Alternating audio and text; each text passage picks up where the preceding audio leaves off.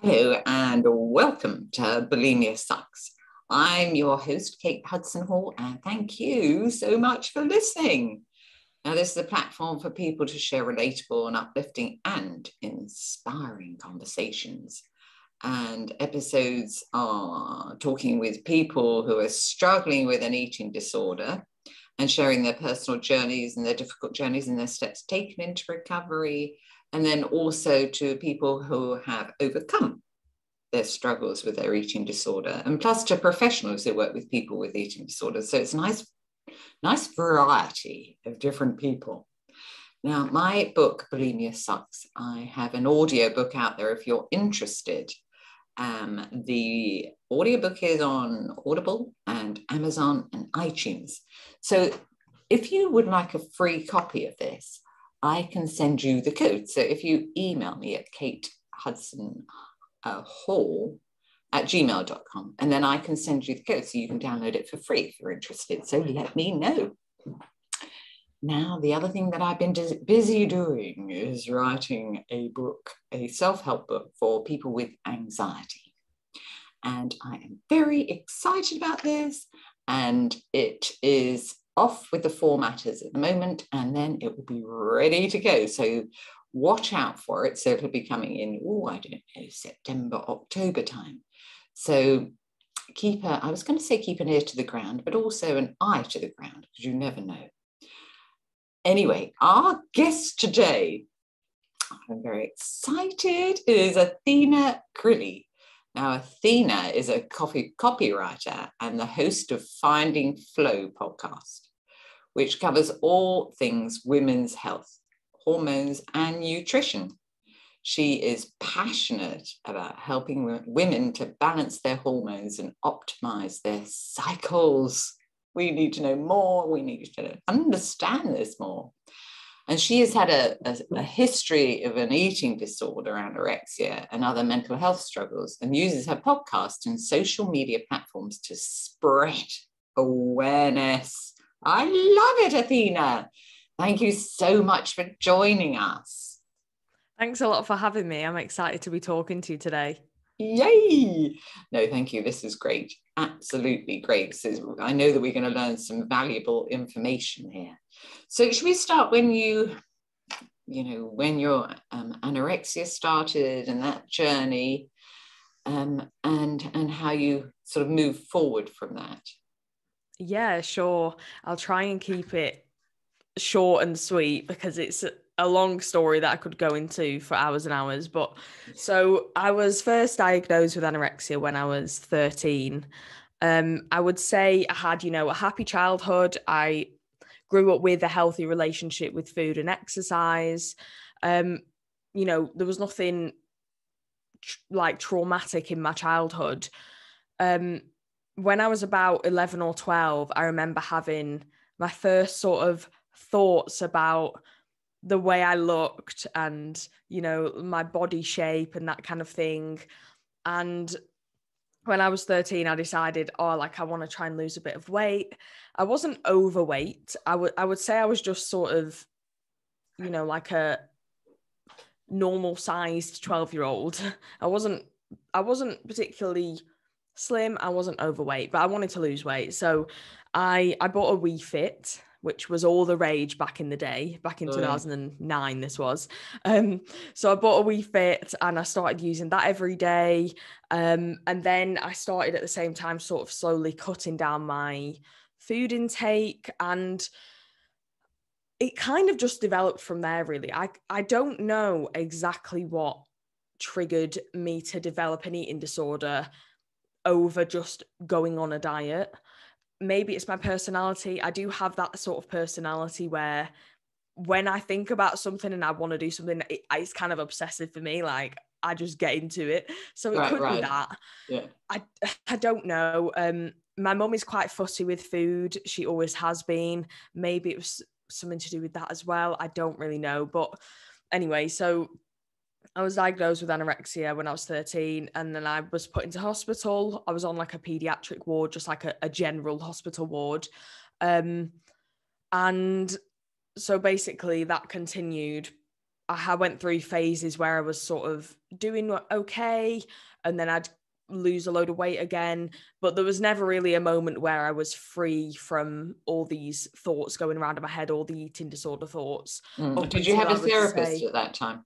Sorry, what was that? Did you have a therapist at that time? I had a therapist, I think, when I was about 14, 15, 16. Right. But it didn't do anything for me because at the time, I just wasn't ready to change. I wasn't engaging in the therapy very well. I didn't really like the therapist. It's a big part of it, isn't it?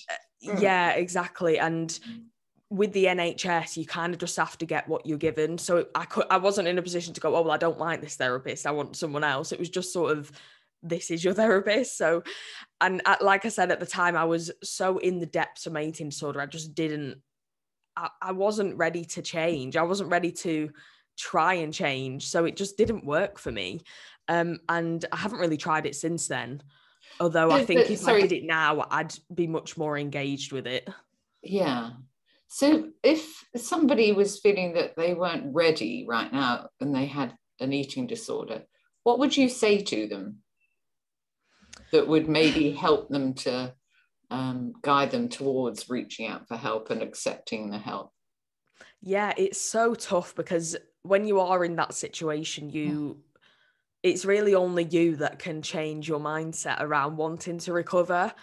And I think the most important thing is to realize that the people around you are trying to help you. A lot of the time when you're so enthralled in this eating disorder, you think that everybody's working against you and, they're trying to make you fat or, in quotation marks, they're trying to make you overweight. The eating disorder knows better than they do. And you have all of these thoughts and they sound a bit silly, but you truly believe them at the time. So I think I would just say to anybody, the people around you are trying to help you and, embrace that help and that support, because that is really what's going to help you get through it. Yeah. And because I remember when I got help, at the time, I didn't want to get help, but I allowed my mother to drag me to the doctor. And then slowly from there, even though I didn't want to do it, I did do it. So I kind of pushed myself, even though I didn't really want to do it. And over time, I kind of, the seeds were beginning to set of how I could change. So even if you don't want to get that help, what have you got to lose for your future life? So you will gradually over time open those doors, because unconsciously those seeds will begin to be set in your mind if you did, even if you didn't want to, but you did go with a little bit of help. Yeah, exactly right. It's very difficult at first, but then as you start to go through the recovery process and maybe you go through therapy, you speak to doctors, dietitians, your mind does start to open up a little bit more. Yeah. Because I think with eating disorders, or well, with anorexia at least, because that's what I have experience with, you do get very inside your own head and you kind of lose touch with reality, because your thoughts are so disordered and so just not realistic, but you truly believe them. So having those other people speaking to you helps to put things in perspective a bit more. Yeah, exactly, Athena. And I think that we get wrapped up and engulfed in these thoughts that we have. And it's difficult to hear anything else. Yeah, exactly. Yeah. So going back to your journey, Athena, so what happened after that? After you decided that you would get a bit of help? Well, I mean, it wasn't actually the same as you. It was actually my mum who dragged me to the doctors when I was 13. I was kind of in denial at that point. And I kind of just stayed in the treatment system until I was 18, because then I was discharged from the pediatric services. But I actually then went into a specialist mental health hospital when I was 18. And I was in there for a few months and then actually self-discharged, much to the doctor's dismay, but I self-discharged from there. And I actually did, when I came out of that hospital, I actually did quite well for like 7 to 8 months. Right. And I really thought, right, this is it. Like, I'm finally starting to recover. But then I went to university and that just triggered everything to come back. So I started over exercising. I started really, really restricting, and I went straight back downhill again. So I ended up going back into a different specialist mental health hospital when I was 19. And that was the final hospital stay out of 5. And then sort of after there, I kind of recovered sort of by myself, really. I wouldn't say the hospital stays necessarily helped me that much. And I honestly don't know how I managed to recover. Like, I don't really know what I did. I think it was just that I'd got to that age where I'd met some really amazing people that are still like my best friends now. And I think meeting people who genuinely just really care about you no matter what you're going through, I think that is so important. And what how did they support? Sorry, Athina, how did they support you? Well, just by being there and, you know, inviting me to go out and do things. And they just made me feel really normal. Like, you know, we would sit and eat pizza and go on nights out and have a drink and have a laugh. And it was just something that I had never done before because my eating disorder was always number one. It was always priority. And I lost all my friends during secondary school because I was just so in my own shell, and I didn't really want to speak to anybody because I was just going through so much. So it was amazing to actually make genuine, true friends. And I think that did really help me. Yeah. And what, so if you could turn back time, what would you say to that 14-year-old you now with all the, you know, the wealth of knowledge that you have now? What would I say? I would say that recovery is 100% possible, and you need to believe that you can recover. I've actually got the words "believe that you can" tattooed on my back, and I got that just before I discharged myself from the first mental health hospital, because I think it's just such an inspirational quote. I believe that you can and you will. But I think I would tell myself that because I always remember saying to my dad, I'm never going to recover from this. Like, when I was 14, 15, I was just like, this is my life. Like, I don't see any way out of this. And yet here I am today, and I'm fully recovered. So I would just tell myself that you are going to recover and it's 100% possible. Yeah. And what does recovered mean to you? Recovered to me means not having any eating disorder thoughts, not worrying about missing a workout or not exercising for a week or 2 weeks. It's about eating what you want when you want because you're listening to your body. And it's just about, I guess, living a normal life that's not so focused on exercise and weight and calories and food. Yeah. And having freedom in your mind to think about other things and what you actually really want to do. Yeah, exactly. And not focusing solely on the way you look or how much you weigh and that kind of thing, because you are so focused on those things when you're in an eating disorder, but they're so unimportant to your life. Absolutely. And so what advice would you give somebody with an eating disorder? Oh, it's so tough. I would say, big question, isn't it? You could go down so many different routes with that. Yeah, it's so tough because obviously everybody is so different, and some people respond really well to certain things and other people don't respond well to them, like therapy, for example. I would say to anybody, really, just reach out for help, whether that is to your parents, to your close friends, whether that's to a doctor, whether you get a therapist. Like, just finding help is helpful, even though I was there saying, oh, me at 14, I didn't want the help. But like you said, when you actually get that help, you can then start to change your mindset, and that is ultimately what is going to lead you to recovery. So get help. That's my advice. Yeah. So Athena, what were your reasons to recover? I know if you were to know, what would they be? Do you know what? I think by the time I recovered, I was just fed up. I was fed up of living my life the way I was. It's honestly, having an eating disorder is just like torture. It really is. Like, you can't escape your own head. You just feel, it's like you're constantly chasing something that is unattainable. And I think for me, recovery was I just wanted to live my life again. I just wanted to laugh and joke with my friends and not worry about things, and go on crazy nights out and get a takeaway afterwards and not stress about, oh, am I going to be able to work out tomorrow, and that kind of thing. It was just for the freedom. And I was also, I do want children one day, and that was a big thing for me.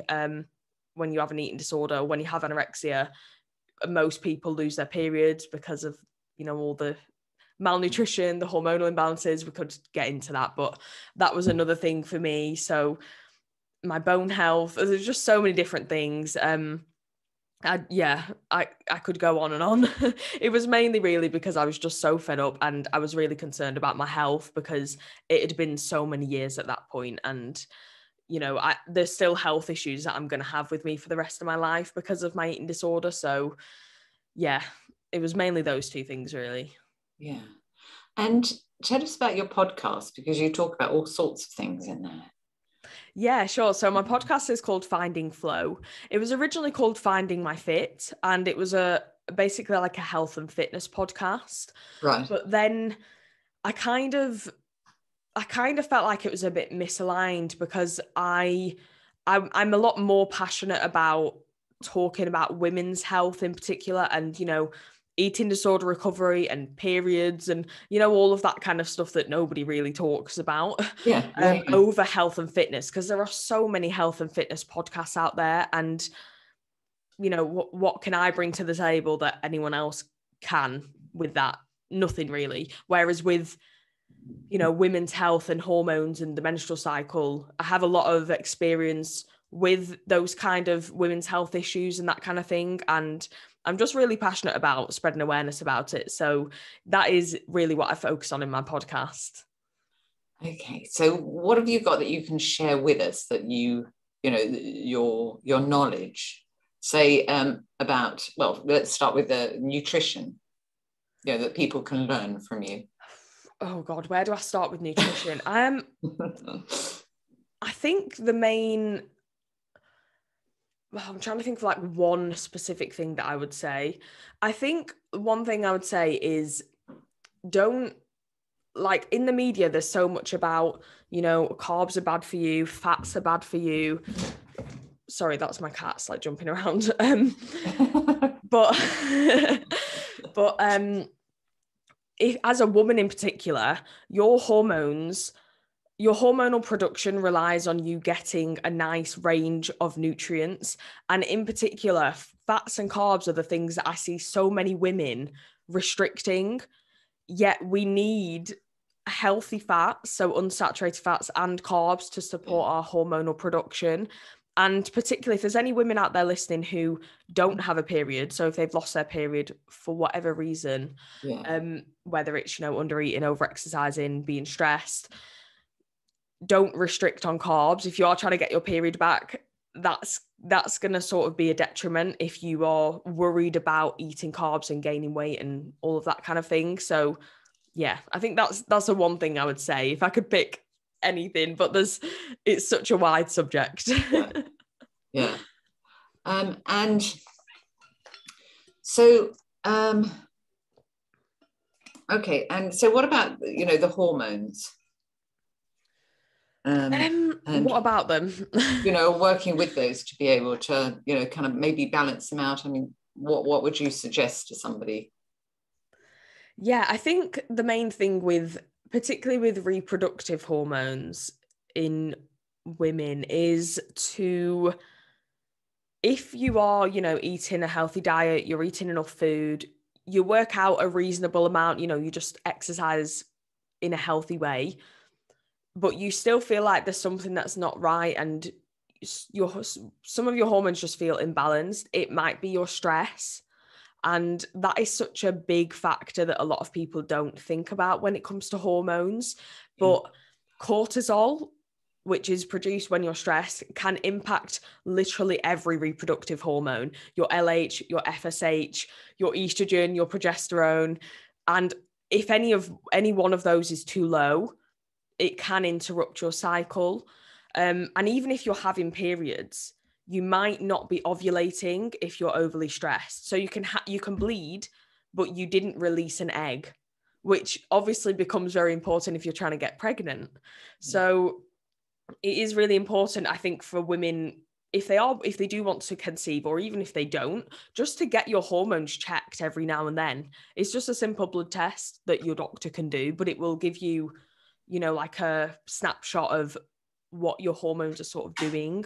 And I think that's so important. So yeah, I would just say, like, manage your stress. Yeah, it's a really, really big factor in hormones. Yeah. And it's figuring out what you can do differently, because stress just affects everything, doesn't it, as well? Oh yeah, like, I mean, if you're stressed, every part of your life is affected, your mental health. You're tired, you don't want to do anything, you can't concentrate. So you've got anxiety that will, hugely intensify as well because of the stress. Yeah, 100%. And obviously it's not that easy to say, just cut out your stress. Like, it's really not that easy, is it? But if you are truly concerned about your health, it's really important to just find some kind of way to reduce your stress, whether it is reducing your workload, or maybe it's taking more time for yourself. Maybe it's stress management, like journaling or yoga. And I know they're quite stereotypical things, like, journaling, but it can be really helpful if you're feeling stressed, to just get all of your thoughts out there. Yeah, journaling really works for so many people. And even if you've done it before, it didn't work for you, give it a go, because it's also about getting those feelings out. And that's exactly what we need to do. Those blooming feelings, we need to get them out, and that's a great way to do that. And you just chuck it away afterwards, after you've written whatever. If you don't want to keep it, you're worried, or burn it, or something. You don't even have to read it back. No one has to read it. It's just getting it out of your head. I actually if I want to journal, I actually type it. Like, I just type it on a Word document, and that way, if I really don't want to read it, I just delete it. Yeah. So it's not even written down on paper. So that can be really helpful as well. Yeah. And we were talking about the hormones, and if you did want to have a baby in the future. And in episode 93, I had somebody called Katie Bradbury on, and she is a registered nurse and a nutritional therapist as well, and she helps people specifically struggling with fertility, particularly people that have had or have an eating disorder. So if you're interested, check out that podcast, because that is very helpful. And in the next few weeks, she's going to be joining me again to talk further about that. So if that is an area that you feel you would need some extra help with, then check that one out and keep your ear to the ground again. And I think with regards to the stress, I think it's good that, maybe everybody, I mean, we all have stress lurking around every corner for all of us. And it's looking at, how you're feeling. And maybe you could think about one thing that you could do today, one very, very small thing that you could change today to be able to reduce your stress. And I think everybody should do that right now. Thank you. So, Athina, so tell us more about your podcast and the different areas that you discuss. Yeah, sure. So my podcast, I release an episode every week, and some of them are just me talking away about something, and some of them are guest episodes. I try and get sort of people who have had either personal or professional experience with something to do with women's health. It could be about periods or PCOS, or fitness and exercise during pregnancy, anything about that. I just sort of talk about, I try and focus mainly on, periods and hormones and the menstrual cycle, but I do like to talk a little bit about pregnancy as well, even though it's not something I have personal experience with. I like to get other people on who do have experience with pregnancy, because I think, talking more about the hormonal changes and the symptoms and how to exercise during pregnancy, I think all of those are so important to talk about. And again, like we don't really get taught about those things. We just sort of, a lot of us learn about pregnancy by getting pregnant and trying to figure it out. Whereas if we talk more about, the different changes and things during pregnancy, just as a general society, then people are going to know what to expect. Yeah, absolutely. And so what's it like to be recovered? Amazing. Oh. It's so nice just to, after so long, just to be able to not worry so much about food and exercise. Yeah, and be able to eat, normally. Which is huge, because that's what you always want to be able to do, isn't it? Yeah, exactly. Yeah. And how can people find you, Athina? So people can find me on Instagram at Finding Flo podcast. Flo is spelled F-L-O, not F-L-O-W. So I'm on Instagram. I do have a TikTok, which is just my name, Athina Crilley. I upload my episodes onto YouTube, and my podcast is on every podcast platform out there, really. And that's just called Finding Flo, again, F-L-O. Those are the main places that people can find me. Okay, great. And why is it Finding F-L-O? Well, I thought it was a bit of a play on words, because I wanted it to be a bit about sort of finding your flow and, getting into the flow of just life. But I wanted it also to be sort of related to women's health. And, we call periods like ant flow. Yeah. But it's like F-L-O. So I was like, I'll do Finding Flo, because then it's sort of related to like periods. No, that's clever. I did wonder, because, it's the flow, the cycle, isn't it? Yeah. So I thought I'd try and be clever and do that. Yeah. Brilliant.